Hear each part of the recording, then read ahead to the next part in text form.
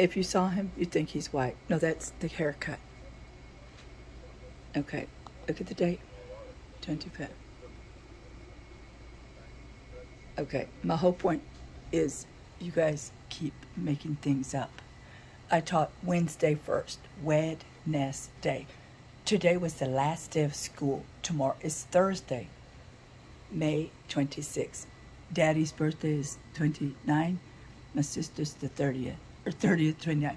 We really didn't know when my father was born, 1934, 35. We lived in Kimbrough, but this was a Russian's office.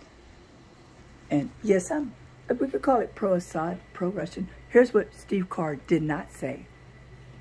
That's one of a kind. You didn't include the Asians. You didn't include... Yes,